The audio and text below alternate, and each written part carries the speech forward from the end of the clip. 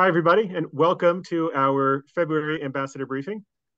Today we have two special presenters, Julie Puzo and Mike Spigler, who lead two departments for us at AKF, and they will share more about the specific work of their departments and just the great work that AKF does overall. And when they are done, we will have a Q&A for anybody who has any questions, and then after that, I will answer any questions you have about the Kidney Action Summit coming up and anything else really. So without further ado, I will turn it over to Julie.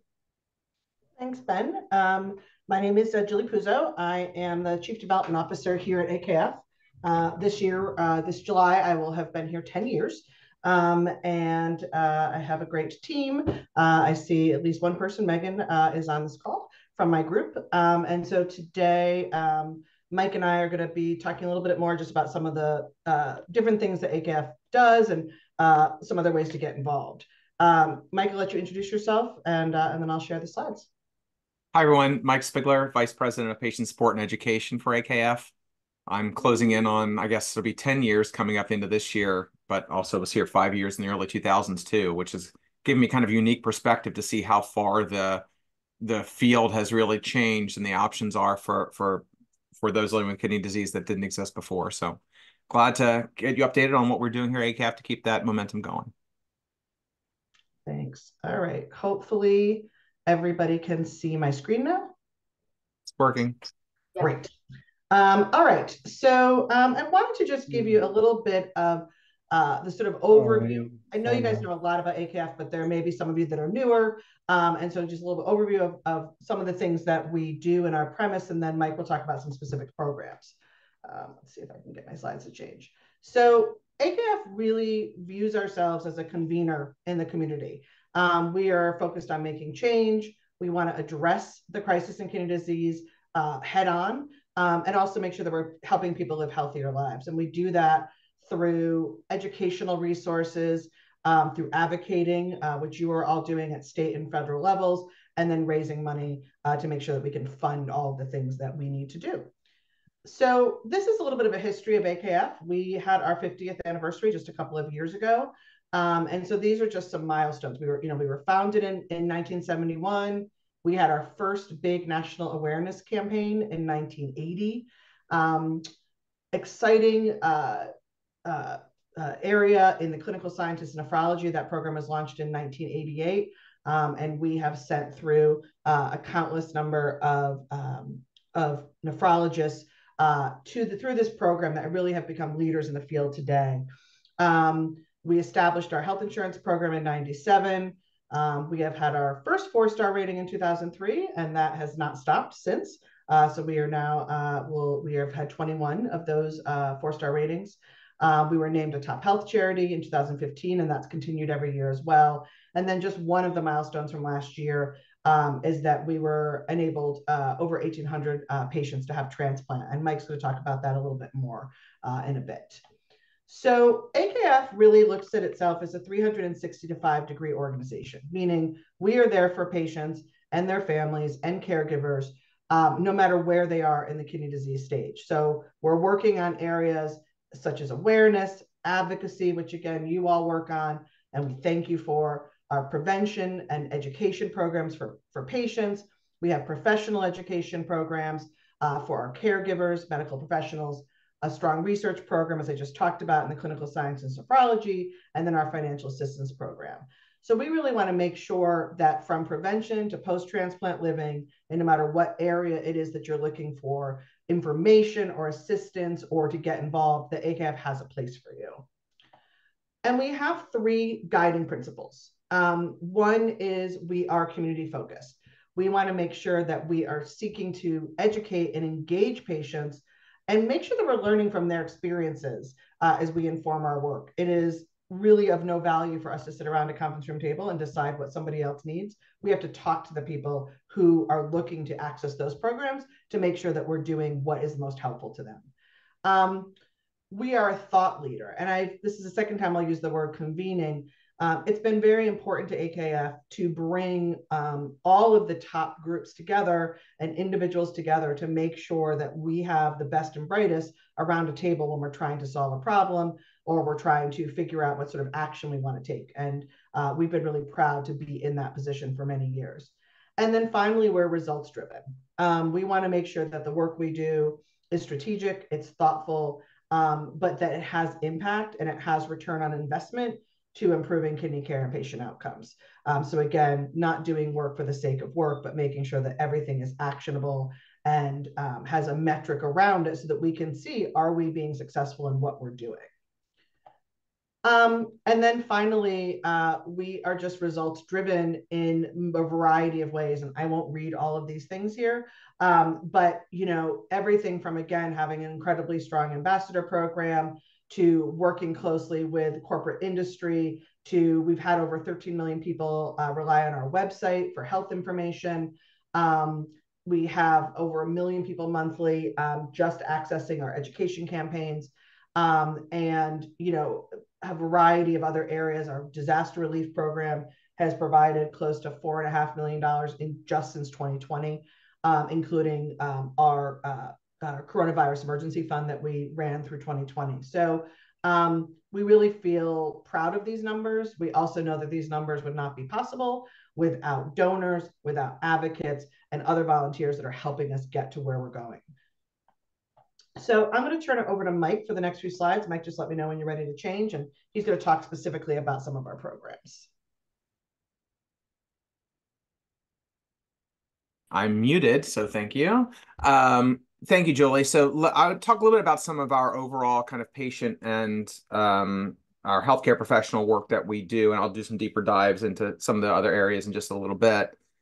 But you saw kind of the different areas in which we address this, but we also do it from a lot of different tactics on the patient side of things. We have campaigns that we create. You may have seen some of these, like you see Beyond Bananas on the screen. We also have Act on Anemia, Gallupful, some of our other campaigns, really just to try to give some interest and some lightheartedness to some of these topics that people may not be familiar about. And have some information there for it. Obviously, several of you on this call have participated in videos that we've done for AKF. We really feel it's important to be able to, give the perspective of those living with kidney disease from their own words as much as we can. Events like this on the public education side from a webinar series. We've also from all the way from drug development and clinical trial recruitment all the way to when something comes in market. We have a wide range of educational materials there. Kidney Kitchen's another great example of the work we do for those living with kidney disease. If you're not familiar with that program, we have hundreds of recipes now on that website that have all been created by a dietitian, cooked by a professional chef, and really make sure that they're useful there, and you can sort by all kinds of different things from types of meal to whatever you're trying to limit potassium, phosphorus, protein in your diet. And with anything, not everything can just be put at the feet of those living with kidney disease, right? We need to educate healthcare professionals to give the best care that they can as well, and we do that in lots of different ways. We have continuing medical education courses that are for physicians and nurse practitioners, PAs. We have CE courses for nurses, dietitians, social workers, and our kidney health coach program, which I know many of you are already signed up for and have been trained by. But that also has some continuing education credits available for healthcare professionals as well, because we were seeing a lot of professionals incorporate some of that in what they're doing. Julie already talked about our CSN program. And then we also have several other things. We have a professional component for dietitians for Kidney Kitchen as well. Next slide. Oh. There you go. Thank you. One of the things that I think has set AKF apart for really our entire history is the fact that we have been giving those from underserved communities a hand up in really getting some equity for the healthcare. We've done that through our health insurance premium program.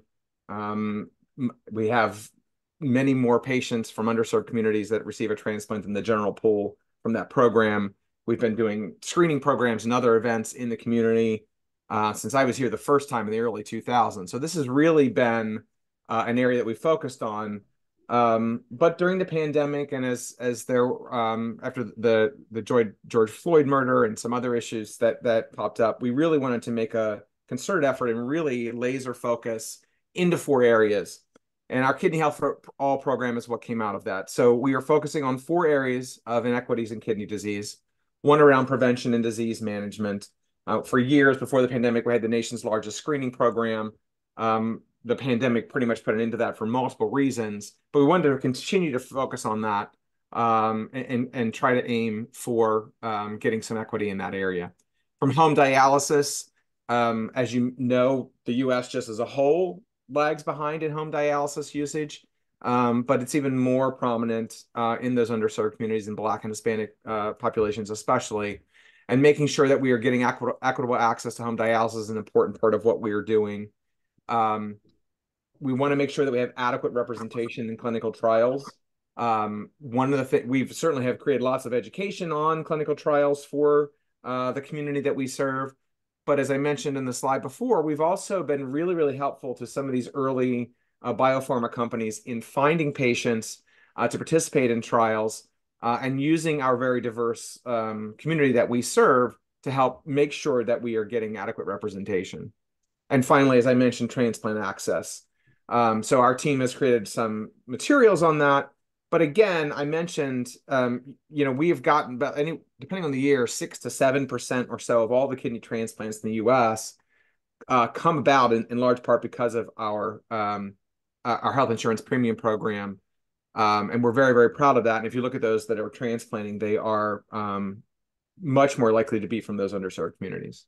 Next slide, please. So as part of this effort, we launched our Kidney Health for All website. If you've not visited, I definitely encourage you to do that. We've been hosting in-person ambassador trainings in 9 states that the government affairs team has been doing.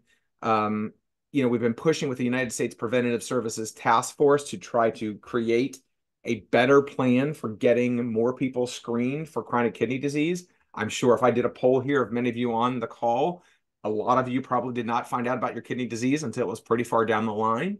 And that's because there really isn't very clear guidelines for who should be screened for kidney disease and when. Unless you have diabetes, it's just not something that's happening very often. I actually just read an article yesterday that in Japan, they do urine screening starting in elementary school kids, middle school, high school kids there. So, we are way, way, way lagging behind in early chronic kidney disease screening.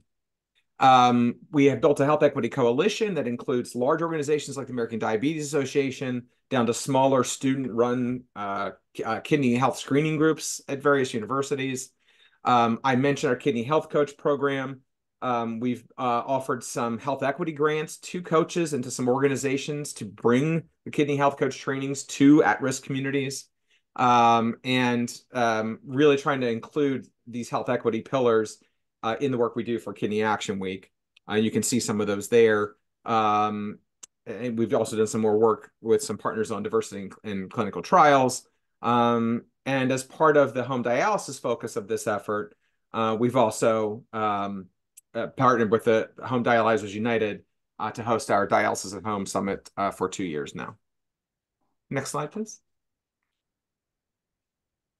So again, as we move forward, actually, you're one of the first groups probably to hear this, but we will be launching a national PR campaign with some streaming service ads, some TV ads, radio ads about prevention and progression of kidney disease in underserved communities. So we're targeting those underserved communities. That's going to be launching in March.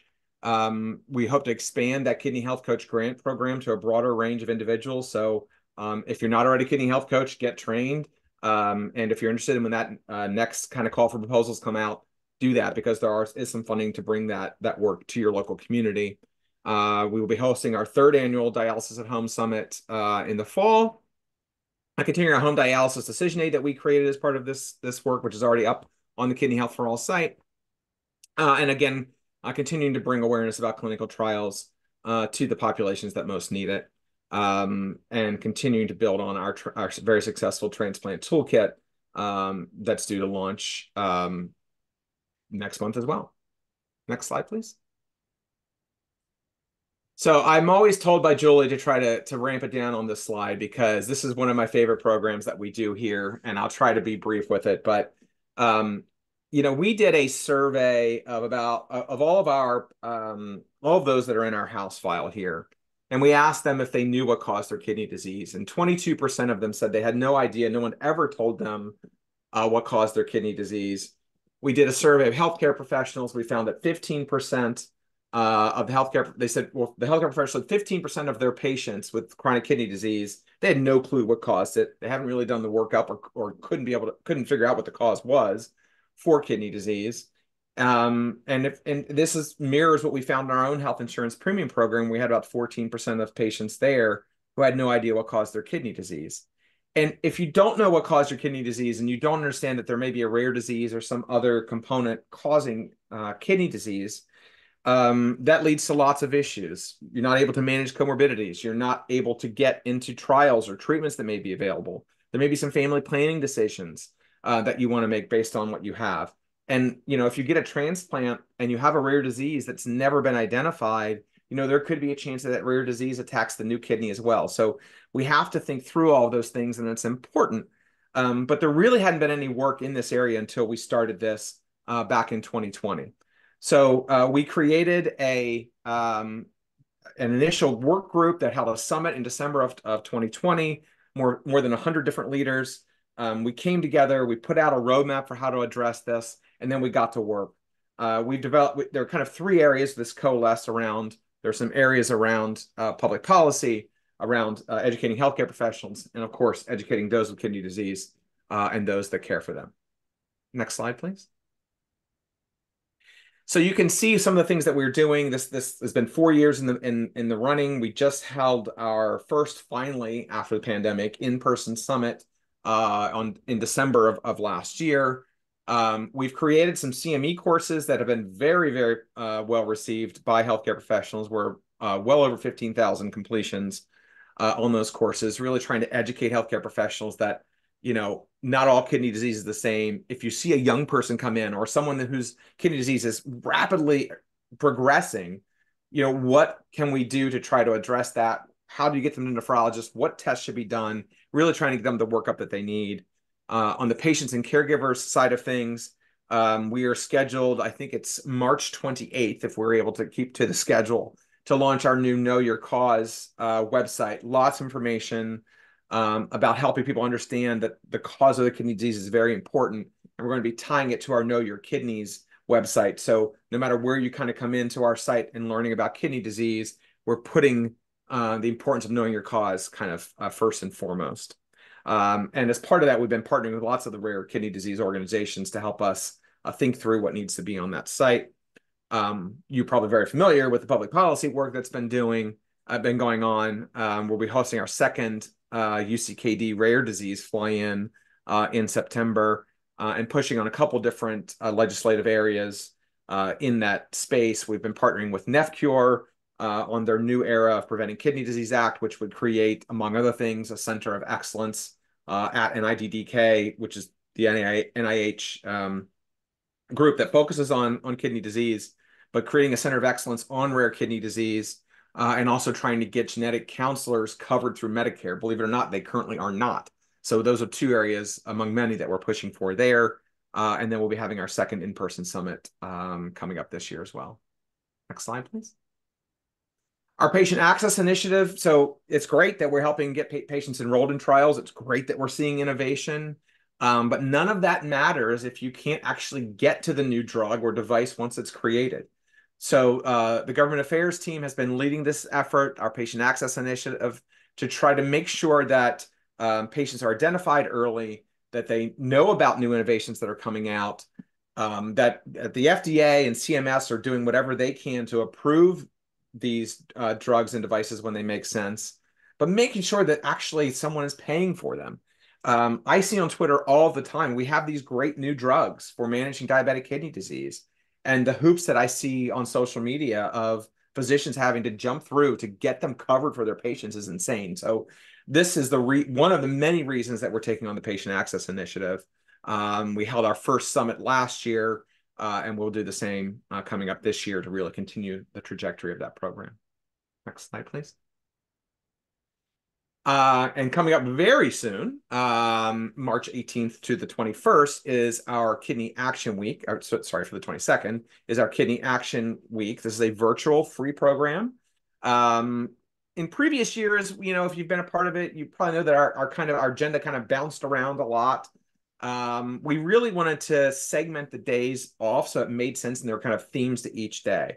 So you can see that's what we've done this year. First year is about living well with CKD, so things about diabetes and kidney disease, women's health, high blood pressure and kidney disease.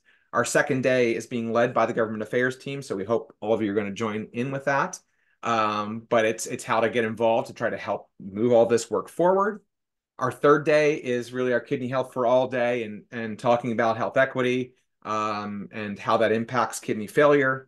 On the fourth day, we're doing, actually the last 2 days are both new for us.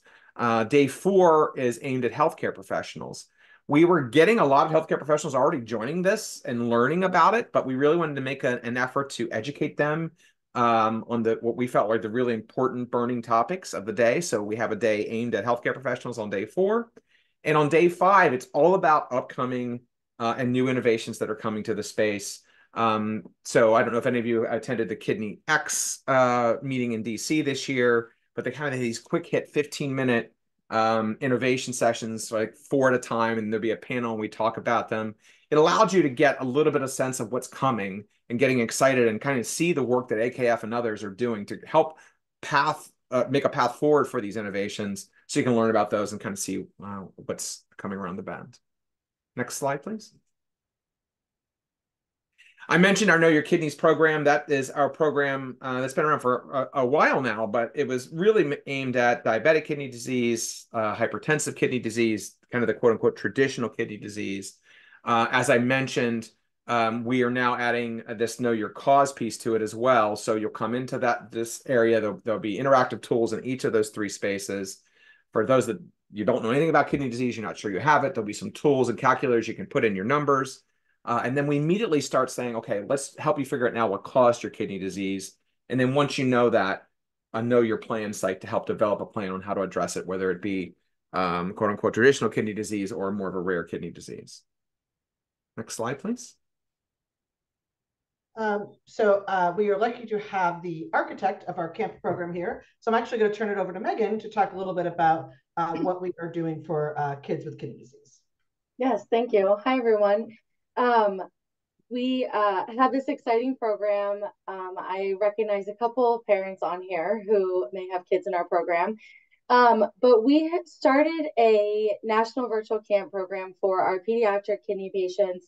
It really was born during COVID because, COVID was so isolating for kidney patients, but especially for our youngest kidney patients, and not being able to go to school, not being able to see friends. And so we started this program with just a couple hospitals across the country just to test it out, see how it would go. And we actually ended 2023 with over 200 campers registered from over 25 different states.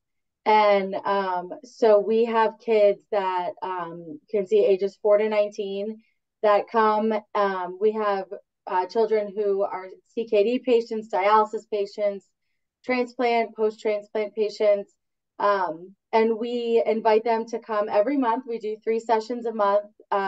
We try and keep it the 3rd week of the month on Mondays and Fridays to allow for flexibility with other activities or doctor's appointments, things like that. And we actually have some children in Texas who join us from camp while they're receiving dialysis. And so this is a great distraction for them.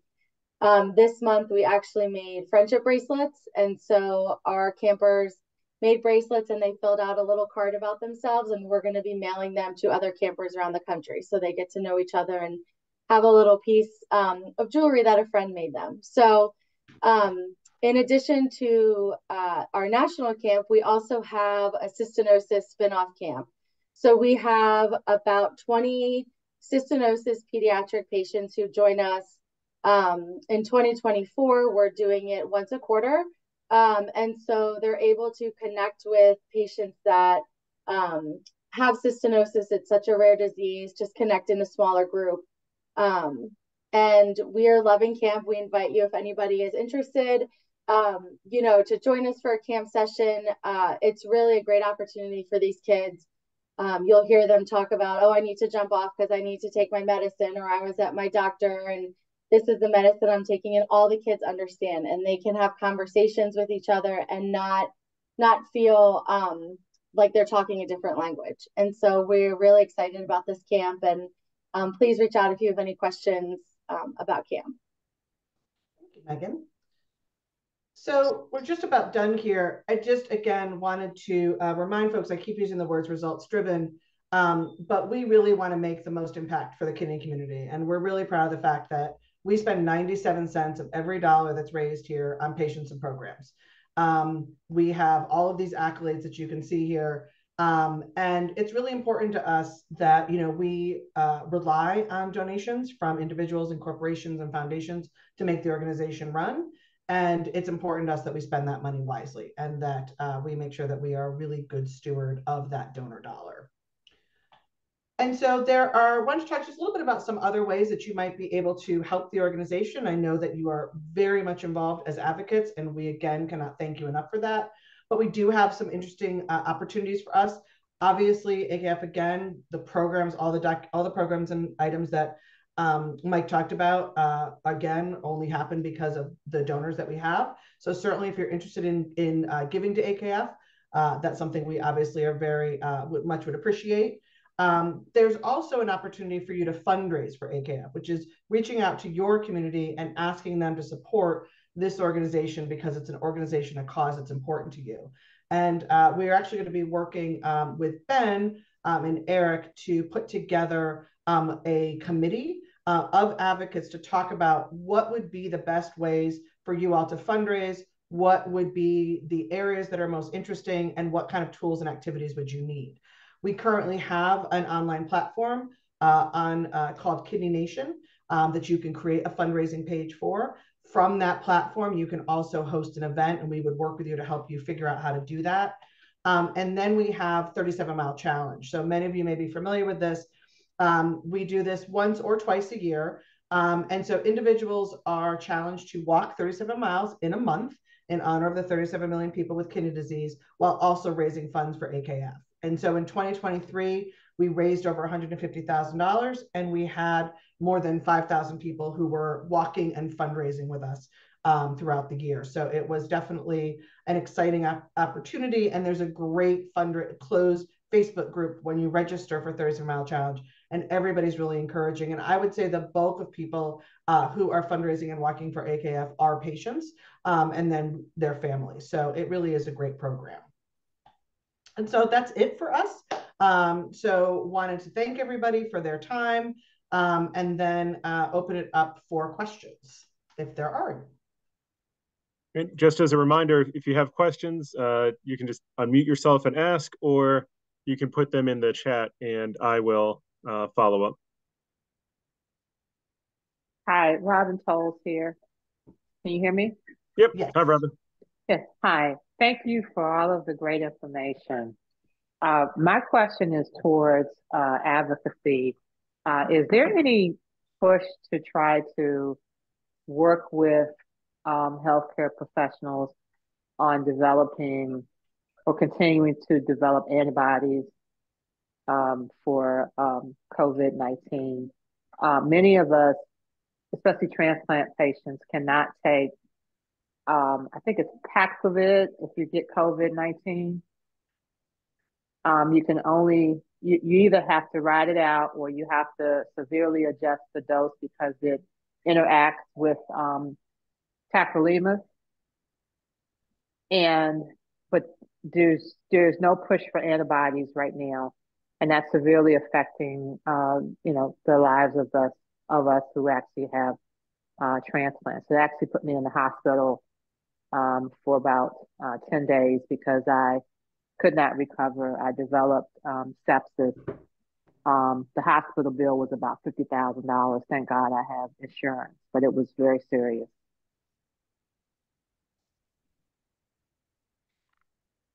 Well, I mean, you're 100% right about the need for the antibodies, and I actually just for innovations for transplant recipients, just overall, is not great right now, right? I mean, you're pretty much generic drugs that put you at risk for cancer and all kinds of things that just exist right now. So it absolutely is a problem. I don't, Ben, I don't know if you know if there's any legislation or push for anything that's happening that at the federal level. I don't know the answer to that.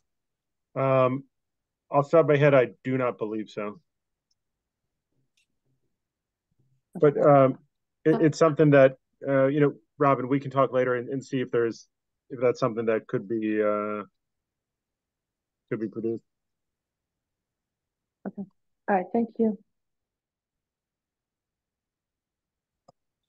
Anything else, Mike, or I could answer regarding to programs at AKF or anything else? Yes. Hello. Yes. Yes. Hi. This is Christy Ramos. I have two questions actually. For the unknown causes of kidney disease, I got diagnosed with vesical uterine reflux, but I don't understand. They don't know the cause of vesical uterine reflux. I got diagnosed when my kidney function was past 50, and I had to have a reimplantation of uterus, and that was a long time ago when I was 20. And they don't count that as it's a partial treatment or a temporary treatment, and it lasted 10 years. But after that, I still get infections all the time. So I just don't know if there's any funding or anything that they do to even look into vesical reflux. I'd have to look into that, but actually what you just described is actually kind of the next phase of what we are trying to just start thinking about with that project, because so many patients don't even get a diagnosis, right? You at least have a name that you can put on it. Yeah, but, it took me a while. Yeah. Right. But the next thing is, what is the actual underlying cause of it? I mean, even, focal segmental glomerulosclerosis or FSGS, you have to figure out what's the cause of that? What's the underlying cause of it? Is it, are there genetic implications for it? So that is something we're starting to think about as kind of what the next layer of this project might be as we move forward. The first piece is just at least trying to get patients to understand that, not all kidney disease is the same, and make sure healthcare professionals aren't doing that. The biggest case that we usually see are someone that'll go to the emergency room and not feel well, right? And they're told, well, you're going to need to start dialysis soon, or need to start dialysis tomorrow. And no one ever does a workup.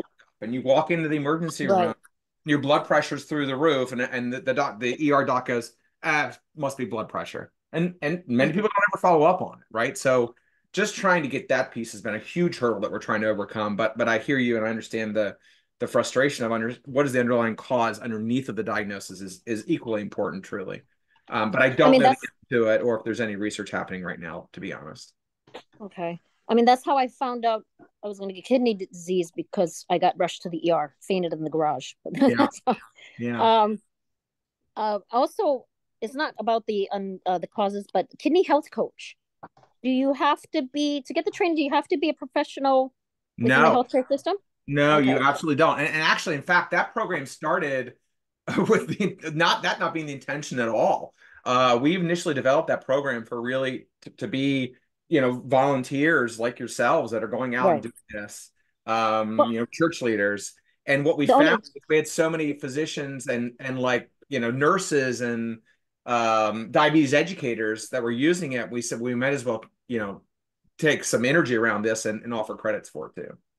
Oh, okay. Yeah, because the only reason I ask is NKF. I also do advocacy for NKF, and like back in, I think 2008, maybe 2010, I used to do kidney health classes for health fairs and for employers that send their people to these classes, and I would be the one that taught the classes. So I'm just wondering if I needed to be a nurse, because I used to work with one of them. Okay. Okay, that's good. How do I get to know more about that? So you just go to our AKF website, or I'm sure Ben can send it to you after the fact, but it's our Kidney Health Coach page, and you can just sign up. It's all free to do.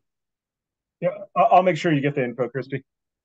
And so, Mike, we have a question here in the chat from Kyle. Lots of great new content and resources available and coming down the line.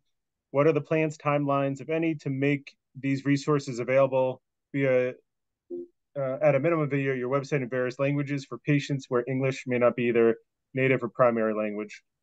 So the quick answer is for Spanish, we have, I would, trying to be conservative so I don't misspeak, but at least 75%, if not more, way more than that, of all of our materials that is in Spanish. It's kind of standard operating procedure for us to do that. We have very early in a couple of different areas started to do some of that, some things in other languages, but it's it's a large task to take on, and honestly, it's a resource limitation more than anything else, because once you translate it, when you update it, now it's, you're not just updating one website, you're updating 2, 3, 5, 20, 30. So it's difficult right now. English and Spanish is our focus. I would love to, if resource allows, to expand other languages moving forward. And then we have a question from a few folks about if these slides are shareable, that if we can share them with folks. Yeah, we should be able to do that. Sure. Okay. I think that's it for questions for Julie and Mike. So I'd like to thank the both of you for joining us today. And then I will go ahead and talk about the Kidney Action Summit. Thank you so much. All right, bye-bye. Thanks all. Bye. Yeah, so we got some questions in the chat about Kidney Action Summit. Applications are still being accepted. I believe tomorrow is the deadline to apply, but we can extend it a little bit if some folks haven't had a chance to do it yet. So does anyone have any questions? Catherine, I see you have a hand up. Can everyone hear me? Yeah, I can hear you. I probably should have asked this earlier, but one of the things that was mentioned in the presentation was urine tests for kids in Japan. Have any of your researchers that you're funding advocated for widespread urine screening? Because I work at the Indiana University Simon Comprehensive Cancer Center, and my laboratory, we're focusing on creating a 24-hour urine-based assay that detects circulating tumor DNA, and we use large volume urine. And one of the issues that we've been running into just has been trying to convince funders that this is something people would do. And I was wondering if you guys were having issues just with getting people to take that leap and accept urine testing as something that's a viable disease screening tool.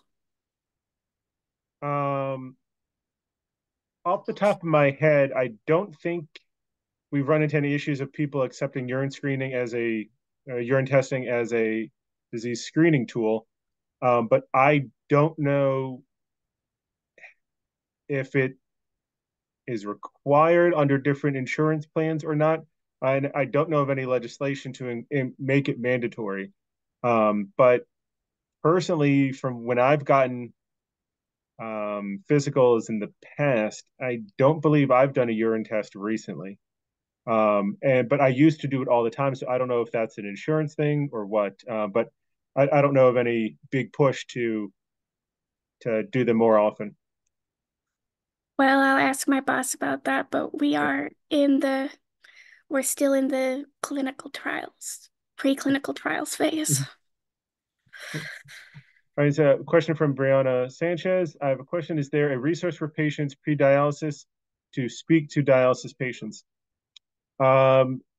We do not have that, but if you're asking for yourself, we are more than happy to connect you with somebody who is currently a dialysis patient that can answer any questions you might have. We to be honest, we used to do that a lot more often. We haven't had that many requests for that recently, but we have a whole bunch of volunteers who are more than happy to speak with folks wherever they are in their kidney disease journey. So Brianna, if that is you, you can email me, message me, and then I'll talk to you. Then we'll find a match for you. Yeah, I did send you an email, but I'm sure you get thousands of emails. So I'm like, I don't know if it just had gotten spammed or something, All right. but it is for a patient. Okay, I did not see it, so we'll ask. Awesome. Thank you so much. Tamara Walker, please tell us more about the AKF Premium Payment Program for those who are currently on dialysis. What's the process to enroll?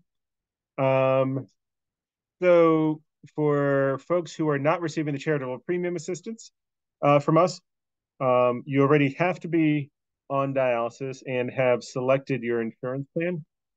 And then there are other income qualifications to receive the financial assistance. But overall, it is a relatively easy system because we have that money from donations that is for people to be able to afford their care. So we don't want to make folks jump through too many hurdles to do it. But if anyone is looking for more info on that, what I like to do is get you on the phone, and then I will sign you up for an appointment with the patient services department, and they will be able to answer all your specific application and requirement questions about that.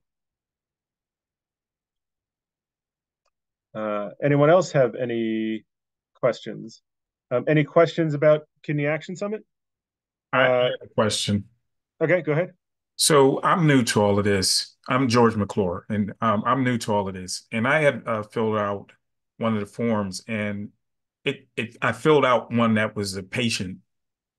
I guess I filled it out as a patient. Mm-hmm. And so I went out to go and look for some of the other things, and I couldn't find them. So I went out, I filled out for an ambassador, and I just filled out a bunch of stuff. How can I tell like what is legit and what's not? Because I just got a message saying that something got canceled.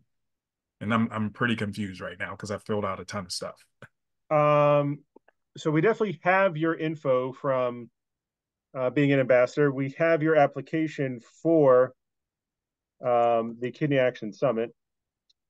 But can you forward me that message that you got about something being canceled? So I think it's the patient portion because that was I didn't mean to fill that one out. I mean, but I think it's the patient portion. That I would have to see. I'm not sure. Okay, I can send it. That is, but please forward it on to me, and I'd be glad to look into it and help you out. Thank you. Any other questions here? I'm getting the link right now for folks to apply for the Kidney Action Summit who have not done it yet. Give me 1 second here. Oh, there it is. Anyone else have any questions about Kidney Action Summit? So just to rehash, we haven't read the applications yet. We just check to see who everyone's member of Congress is, because there are specific members that we've shared in the past that we are targeting because we want to get the meetings with them.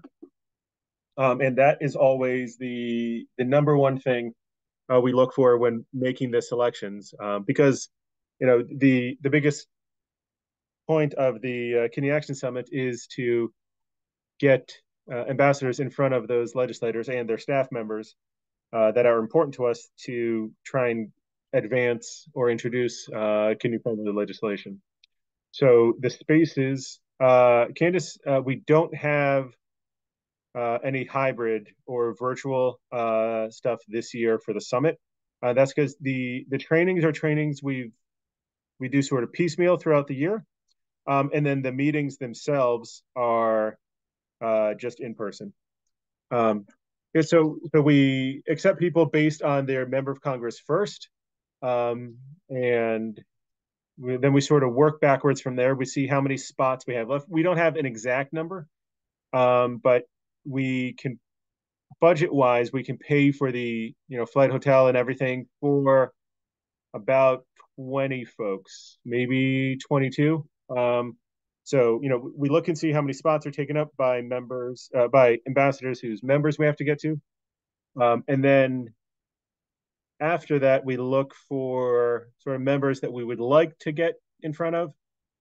And then after that, we sort of just try to get a balance of gender, race, your experiences with kidney disease. So we look for altruistic donors, living donor recipients, uh, deceased donor recipients, people on dialysis, people pre-dialysis. So we really look for a good cross section of the kidney community, and then we also try to have a mix of folks who have attended the Kidney Action Summit in the past, and then some who have not. The only sort of easier way to get accepted is if you're in very short driving distance from the hotel we use in Arlington, Virginia. So we do accept some more folks from Northern Virginia and Maryland and DC into the summit because for budget reasons, they can sort of come in on their own and we don't have to pay for a flight. So all that being said, so far we have about, I think, 85 applications.